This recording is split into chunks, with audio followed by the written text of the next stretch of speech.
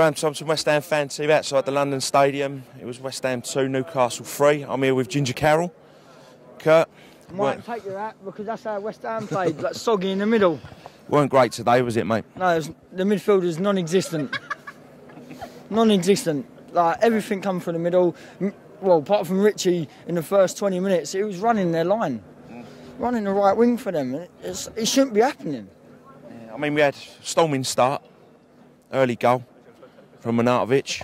Yeah, but then we got complacent and let them back in it straight away. Silly free kick to give away, wasn't it? Well, two in the space of 2, 3, 4 minutes. Yeah. I mean, we were creating our own problems today at times, weren't we? Yeah, I mean, yeah, definitely. When Carroll come on, well, before he came on, we was hitting the bar line and crossing them in. When Carroll come on, they was hitting them diagonal. Yeah. Carry on doing what you're... All right, granted, it was causing them problems at the back, and they was on the back foot for a lot of the game when Carroll was on. But hit the bar line again, play your football, and the goals will come. I mean, Newcastle, I think, tactically got it spot on today. No, I don't know. I disagree with you there, mate. I think we let them into the game. They were awful. The only thing they had on us was pace. Which they used, so they got it spot on. Yeah, but I mean, if you let a team like that play a game, then you can make anyone look good. Yeah, I mean, our problem was in the middle. We weren't winning any second balls. No. Like, the defence were winning the headers. Obiang and Chiati can't play together. I've said it. We missed Noble today. I think Lanzini was a big miss today. He's been shit all season, though, isn't he? Really, let's be fair. But he's one player who's got a bit of creativity, a bit of spark about him, hasn't he? Yeah. Well, I agree with you there. But Anatovic or Cresswell, for me, should have took the penalty. Yeah. You scored at a penalty, it's a different game. Yeah. Well, you missed that penalty and they got up and scored one straight after. I mean, I thought Anatovic was our man of the match today. He ran his socks off, didn't he? Yeah, definitely. Anatovic man of the match. He has been for the last, three games? Yeah. I thought Zab had a good game on the right as well. Yeah, they targeted him a bit, though. Yeah. They second half when we were pressing, they put the winger who was quick. Yeah, he was, yeah, definitely. But I say, Masuaku had a good game as well. When he was the only one really prepared to have a go.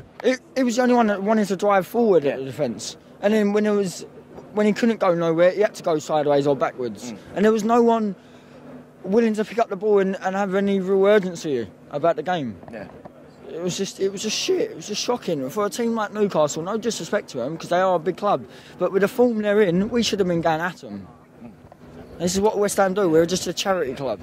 But again, when we have to go and break a team down, we seem to struggle. Against Stoke, we soaked it up a bit on the break. But when we've actually got to be the ones to go and break down the team, I think we seem to struggle a bit. Yeah, but Stoke wasn't nothing, though. Let's be fair. Stoke had no real threat about them. Whereas Newcastle, they had a bit of pace, like I've already said. So they could exploit that a little bit. And it showed today. Like, they just annihilated us at the back. We wasn't as tight as we was against Chelsea and Arsenal. Yeah, that's true.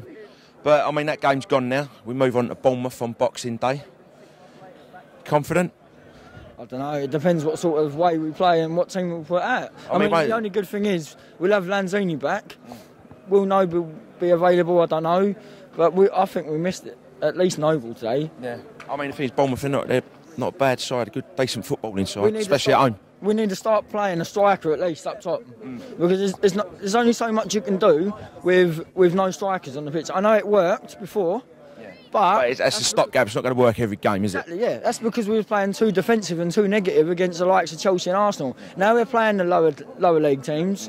We need to go at them. We need to have a striker on the pitch. It's the teams around you got to beat. It's all very well. It sort of undoes the hard work that we put in against Chelsea and Arsenal, but.